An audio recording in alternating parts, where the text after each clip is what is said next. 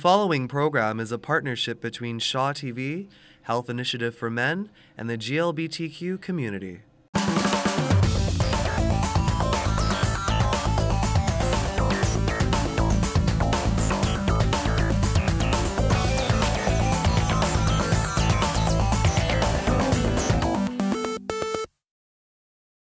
Welcome to Outgames TV. I'm Rebecca Wyman. And I'm Dan Doomshaw. Today we join you from Vancouver's wonderful West End at English Bay. The North America Outgames are a week-long celebration. And we've got some fabulous coverage of them today. And our highlights include the unstoppable Connie Smudge playing badminton, the dance sport competition, and Outgames gold medalist Philip Rockerby. It's not all about going for the gold, though. The Human Rights Conference has been a major component of these games. Our reporter Larry Colsey takes us there. The people in this room are making history. These two awards are the first ever given out at a North America Outgames, or any Outgames for that matter. But this is no sports award. These are the awards to acknowledge the fight for equality and human rights.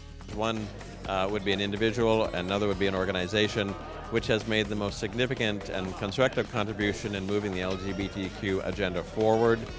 The organization award is going to the international courts system. There are 68 cities across North America that bond together for the purposes of charity, fundraising, and education and activism. And the primary fundraiser is drag shows.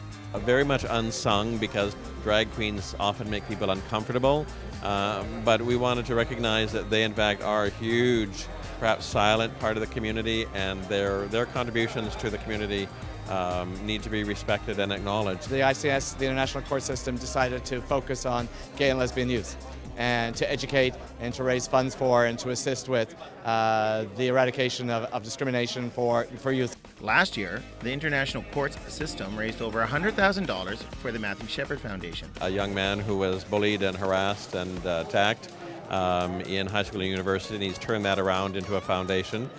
The Individual Human Rights Award also recognizes the need to focus on youth. It's going to Jeremy Diaz. We do work to address homophobia and transphobia through workshops and conferences, and we work with about 60,000 youth every year. We've been focused so heavily on rights and marriage, and those aren't really laws or legislation that really impact youth. And I think youth have been severely disenfranchised by our community. I think we need to refocus what we're going to be investing in and what we're going to be doing. For Diaz, this award is just another chance to encourage more people to get involved. Well, I think it's really important that everyone do their best to make a difference. For some people, it's writing a check. For others, it's volunteering. And for other people, it's really starting a program or making a difference in their community. Thanks, Larry. This Outgames Human Rights Conference builds on the progress that was made in the previous 3 conferences, which happened in Montreal, Calgary, and Copenhagen. And right now we're going back to the Human Rights Conference with reporter Matthew Perry, who speaks with El Farouk Kaki about the particular hurdles faced by the queer Muslim community. El Farouk Kaki boasts an impressive resume. He's a specialist refugee and immigration lawyer and an activist on issues such as gender equality, sexual orientation and progressive Islam. I managed to catch a few words with him before his panel at the Human Rights Conference and began by asking him about Salam, the queer Muslim community, an organisation he established. The notion of the organisation is to provide a sense of community and an advocacy and a sense of safety for LGBTI Muslims, their families, their partners, their allies. I also asked Farouk about his specific strand of the Human Rights Conference entitled Inshira, an expansion of the heart building for tomorrow. Inshira is the name of a verse of a chapter in the Quran. It's a chapter where God tells the Prophet that his burden will be eased. One could imagine that there's a lot of opposition to what you stand for and perhaps to the conclusions that you might be reaching in a forum like this. So tell me, is there also opposition to the discussion taking place? I think so. I mean, Muslims are not a monolith, 1.5 billion Muslims from Albania to Zanzibar. So certainly there'll be people who will be offended or who will object to our existence, to our conversations, and to our conclusions. But diversity has always existed in Islam, and we're just trying to find our place in that diversity. What I'm hoping that's going to come out of here is that we're going to empower the people who are here to organize, to come together. Certainly in the larger cities, that's a little bit easier. but there are also people who are like, there's one person here and there's two people there. And I think also in the days of the internet and Facebook and social networking, that we're at a nexus point where organizing is so possible in ways that it was never possible before. By creating these little communities, it's changing the face, it's changing the tapestry a little bit, and enabling us to also become part of the human face of Islam, to be part of the human face of the Muslim community. For Outgames TV, this is Matthew Parry with Salam, the queer Muslim community at the Human Rights Conference. Salam Canada has a website you can visit for more information on how to get involved. Now, as we've mentioned, the North America Outgames combines human rights, culture, and sport for one unforgettable week with lots of variety. I mean, we've got a 6K up Grouse Mountain, Texas Hold'em poker at the casino, and dance sport. 5 and 41. Ballroom dancing may sound like the gayest sport ever, but for the same-sex couples that have flown in from all over North America, this is a serious, officially sanctioned competition. We came for a vacation and for the Outgame at the same time, yeah. To me, it's the ultimate in same-sex sport, because where else do you see two men or two women dancing together? Yes, there are a lot of other sports going on, very wonderful, but nothing like this. Pushes the boundaries of what people know about sports in the gay and lesbian world. When we're training, which is 95% of the time that we're dancing, we're very technique focused. So it's all about the posture and about getting, this rib forward while this hip is back, and it's very technical. When we're on the dance floor, we have to have that way in the back of our minds.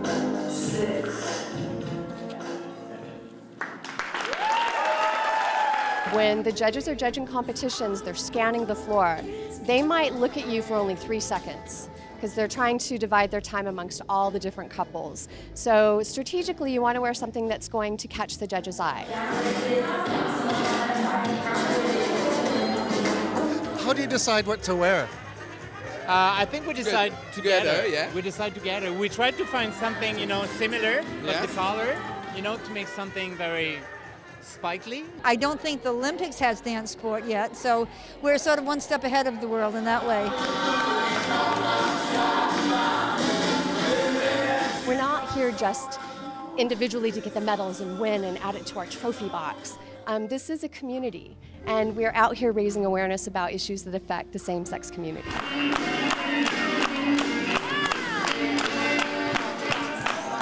I'm Larry Colsey for Outgames TV. What are you thinking on the dance? We try to think about sex.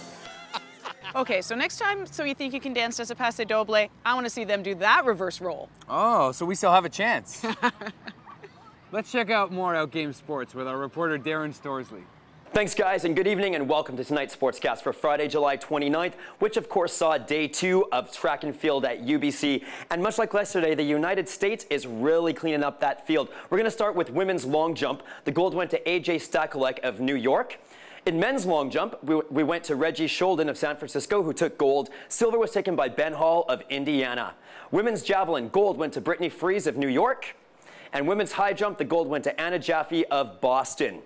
However, Vancouver's now picking up the scene. Another gold for that same event for Lara Percy of Vancouver, and 2 more Vancouver wins for Canada. Men's 1500 gold went to Rick Woods, silver to Mikey Ross. So our hometown team is really perking up. Kind of sounds like the War of 1812, doesn't it? Which we won, of course. Now, let me tell you that my last 2 days at track and field have been an amazing experience. I got to say, these athletes are not only talented and amazing people, they are so kind and compassionate. True meaning of sportsmanship, which I think could be a lesson to other mainstream sports as well. I'm going to throw now to reporter Connie and see what happened in badminton. Hello, this is your intrepid reporter, the unstoppable Connie Smudge, right here at the fabulous Roundhouse in downtown Vancouver for the amazing badminton tournament. Men's singles already went off without a hitch this morning, except for poor Hao Trong had to retire due to injury, leaving Les Lau winning the singles men's. Well, while you're down there, my darling, here we are in the gymnasium at the Roundhouse, and I'm here with Cindy Simpson. She's the tournament director. It's been a long 2 days. Oh, it's longer than 2 days. 6 months of getting ready for this. Congratulations. How did you get involved? The executive director asked me about 6 months ago if I would do this job for them, for badminton. And being a passionate person about badminton, I said, okay. Congratulations. I'm really watching this, and they really are out for blood. It's quite competitive. Badminton is very competitive on the court and off the court. And the velocity of those shuttlecocks, it's amazing. I forget how many kilometers per hour. It's extremely fast, faster than the tennis ball. It can damage you too if it gets anywhere near your eyes. That's why we like it if people wear goggles to protect their eyes or glasses. What about cups? Are they wearing cups as well? I don't know. You'd have to ask them. Thanks for your time, Cindy. I really appreciate it. Okay, thanks very much. Well, now I have a fabulous group of people to introduce you to. I've been seeing them all over the Outgames, the opening ceremonies, everywhere. And here they are as spectators, a fabulous badminton tournament. I'm sitting here with Andrew Hallam. Hi, Andrew. Hello, glad to be here. I'm ecstatic you are here. We're enjoying it. It's fast and furious and loud. It is fast and furious and loud. It sounds like my horizontal life. But let's get to the matters at hand, shall we? I was asking our fabulous tournament director, Cindy, if they wore cups. I don't really notice any cup wearing. No, we've been looking, but we haven't noticed any. But they are wearing some tight support. What about tight buttocks? Does that help? It does. This brings us to the end of the fabulous badminton tournament. It's still going on behind me, and if you look over to my right, the hot pink shirt, Corinne, she's from Calgary. We were wanting to do an interview with her, but she's going into double time overtime. So in closing, I want to say that I am going out and getting myself involved in badminton. It sounds like a great idea for working out and a good time. Thanks very much, and I hope you enjoyed. This is Connie Smudge, signing off. Thanks so much, Connie, for that entertaining look at badminton. And for those of you who are there, don't worry. We did find the 5 missing birdies later in Connie's hair. Now, I do have some softball results that are just in, and I'm happy to say gold, silver, and bronze all went to us, Canada. Gold went to our capital city of Ottawa. Calgary Chaos placed second. They got the silver. And bronze went to Vancouver Batman and Robin. I will say that 4th place did go to the other Vancouver team, Vancouver Heat. It's really exciting now for me to be able to profile a local athlete, Ian McLeod, and I caught up with him just a few days before the game started. Let's take a look at this soccer champion. The face behind the powerful legs is Ian McLeod, soccer player, referee, and coach, bound for Outgames 2011.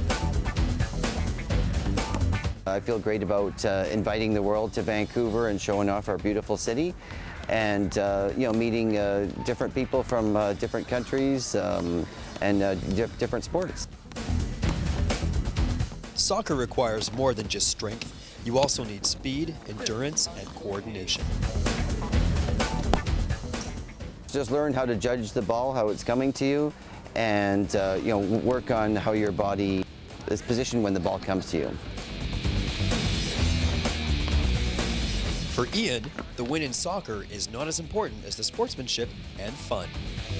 I think the sportsmanship is more important than winning because, I mean, without the other team, you wouldn't be playing a game. And, if you're not a good sports and you win, then it's not really a true victory. I think the main victory is participation and sportsmanship and camaraderie. Ian's had many great moments in his soccer career. The most memorable moment for me in soccer would be I was playing for Boston. You just said the B word. I never said the B word. I never swore. The B word, Boston. Right now, Boston versus Vancouver, final showdown.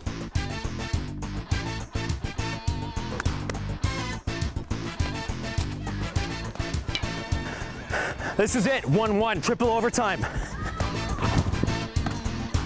Well, I guess that showed who the real winning city is. But no riots here, just love. For Outgames TV, I'm Darren Storsley. Now, Ian and his team of New York made it all the way to the gold medal game. So come on out and cheer them tomorrow. Thunderbird Stadium at UBC at 11 a.m. where they will play Boston for the gold medal. Now, possibly the most talked about game in the entire Outgames week is the Division I final soccer gold game, which is tomorrow at 1 p.m. again at Thunderbird Stadium at UBC between Seattle and Florida. Now remember, your sportscaster, me, Darren, predicted at the beginning of the week it's going to come down to Florida and Seattle, and indeed, ladies and gentlemen, it has. Now who could forget are really cute guys from the Seattle team, Evan and Devin, we met a few nights ago. Evan! Hey, Devin! Hey, what? How do you spell your victory? We split our V, we dot our I, we curl our C-T-O-R-Y.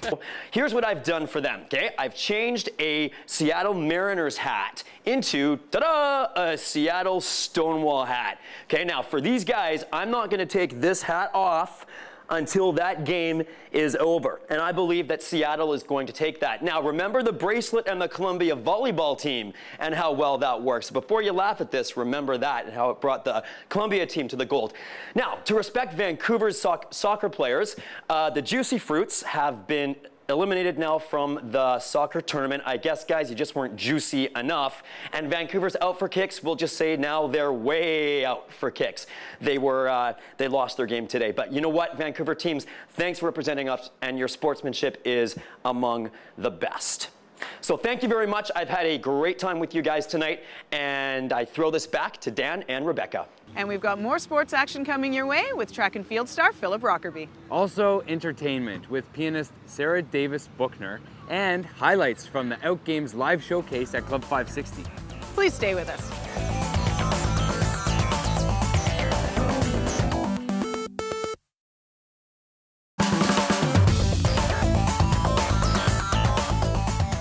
Welcome back. I'm Rebecca Wyman. And I'm Dan Doomshaw. We still have lots of exciting show for you, including an interview with Canadian gay icon Carol Pope, listening to the hot club beats of Peter Breeze, and a meeting with Canadian activist and pianist Sarah Davis Buckner. But first, we're off to UBC, where Clayton Timko speaks with Philip Rockerby, who, amazingly enough, managed to win a gold with a broken foot.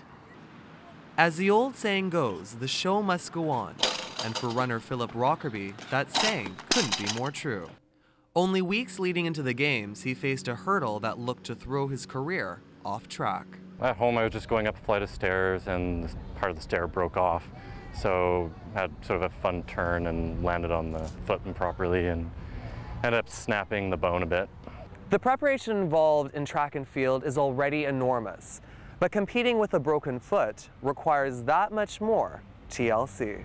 Well, mostly it's just been sort of recovery with it, not so much in training. Icing it every night, taking a lot of medication just to rebuild the bone structure back. There's no pain anymore, but it still gets a bit stiff now and then. Philip's quick and miraculous recovery has caught some other athletes off guard. Interesting reaction. I didn't really start telling people till after I finished races, so they're kind of amazed that I was even running to begin with. And how does it feel to be a multiple gold medal winning athlete? It feels like I've sort of accomplished a goal for myself. I think I'm the only person that did sprints today from the whole Vancouver area. So it's kind of nice to, you know, show that Canada has some runners. Despite his epic success, Rockerby plans on taking it one step at a time. Just take some time off for a bit and recover my foot fully. I have to start indoor season for track in January in Alberta. So I'll be traveling back and forth in here in Edmonton. At the rate Rockerby's moving, the finish line is never too far away. For Outgames TV, I'm Clayton Timko. Wow, Philip Rockerby. That would be like winning the Tour de France with a flat tire. I think if I had a broken foot, I would be crying. Diva. Hey, loud and proud. And speaking of loud and proud, reporter Jack Fox introduces us to Sarah Davis Buckner. Not only is Sarah Davis Buckner a world-class pianist, she is also a role model for the transgender community, as well as a human rights closing ceremony speaker. I grew up in Baltimore, Maryland, and went to Juilliard School in 1976 and pursued my musical studies there in New York City. In my early 30s, I began to grapple with the issue of having been born as a transgendered woman. Being out and proud as a transgendered woman is something that I have a certain responsibility to, particularly the young people, because I certainly wouldn't want them to grow up in an atmosphere of shame and repression. I thought back to when I was 14 and 15, particularly coming into adolescence, and how much it would have meant to me to know people who had undergone that transition. Being alive and successfully carrying on a career is very much a sign of success and of a role model for the transgendered community. Sarah's journey has come full circle. Being asked to be keynote speaker has left quite an impression on her. My first impression was I'm extremely flattered and touched and very, very honored. And then my second impression was, oh my God, I'm scared out of my mind, because it is a time, I think, in Vancouver for all of us in the LGBT community to wear our stripes of pride and to feel, good about ourselves and to celebrate the things that unite us. And of course, those athletes have put the kind of passion and devotion into their work that I've put into mine. So, yeah, I'm flattered. Sarah has a website you can visit if you'd like more information about her or to buy her CDs. We've been broadcasting to you from Outgames TV, which is a partnership between the LGBTQ community, the Health Initiative for Men, and Shaw TV. With more on this partnership, here's Fred Camperman. HIM is a society that was started in 2008, and its mission is to strengthen the health and well-being of gay men. So it does that really in three ways. One of them is by health promotion, so we have things like a website, we operate a clinic where people can get sexual health information and testing, and also counseling and other mental health services. We also operate by using volunteers in the community, and we promote volunteerism in the community and build capacity in the community for people to be involved. We have groups, for instance, that are volunteer-led and volunteer-run, and they can range right from things like yoga to writing to voice training to physical fitness, exercising, and that sort of thing. Well, we're excited about the idea of having a partnership between the LGBT community and Shaw and HIM to create a program that would showcase what's going on with the North America Outgames, but also give people skills and build capacity in the community so that we have a group of people who, after the games, will be able to continue to produce video material for the community itself. And so organizations like HIM and other organizations can take advantage of that. And it's so important right now to have video as a component because there's so much going on online and it's so difficult to get it produced. So we'll now have professional video producers who are available to the community, we hope, to help with all kinds of nonprofits and community good. I'm Fred Camperman for Outgames TV at the HIM office on Davie Street. Thanks again to the Health Initiative for Men, Shaw TV, and all of our fellow volunteers for making this show possible. If you've missed any of our coverage of the Outgames, you can check out our YouTube page. And now for a story you don't want to miss, coverage of the live showcase at Club 560. At Club 560, it's an electric night to watch live performances, including Club Kid, now stage performer, Peter Breeze. It's like when I was a little boy and would sing to Britney Spears in my room. It's just like my own little show, but now people are coming to watch me. Dance is a big part of Peter Breeze's act, and he's more than willing to teach you the moves. Face on, put your face on, get your bronzer and your hair gel and your fake Louis Vuitton. See? Also performing, Armstrong Jr., a singer-songwriter who's taking Vancouver's LGBT club scene by storm. If I was to describe my music, it would be cheeky, vocal harmony pop, vocal harmony electro pop. Strongly influenced by singers like Jan Arden, he also knows how to get intimate, a cappella style. To me. Armstrong Jr. From vocal harmonies to dope beats, DJ G Love keeps the party going all night. How do you feel about being here tonight? I feel actually pretty honored to be part of this celebration, to be asked to do the Outgames. It makes me feel good. Hey, can you let me touch something? Look, Mom, I'm DJing. Uh-oh, look out, look out. It was a fun night for everybody, including host David C. Jones. Live Showcase! Who has a love-on for headliner Carol Pope. Carol Pope was such an icon and so unabashedly lesbian, and I'm blown away that tonight I get to say, ladies and gentlemen, please welcome Carol Pope. And we're saving Carol for the closing ceremony Saturday, a show you don't want to miss. In Vancouver, I'm Colin Winter for Outgames TV. See you Saturday! Wow, that was some showcase. And Carol Pope will be performing at the closing ceremonies, which are on tomorrow. Yes, Saturday, July 30th. There are still tickets available. We are going to be there taping, so come down and say hi. As if you didn't need enough of a reason, Connie Smudge, our co-host, is also going to be there. Ace of Base, Dragonette. It's going to be non-stop fun starting at 11 o'clock. And at 3 p.m. will be the Diversity Flash Mob. You should really not miss that. And 5:45, the medal ceremonies. Cheer some people on. It's a fully licensed event and concert, and it goes all the way till 10. So get your butt down there and say hi. We've been broadcasting here from Vancouver's beautiful West End at English Bay. I'm Dan Doomshaw. And I'm Rebecca Wyman. Thanks so much for joining us. We'll see you at the closing ceremonies.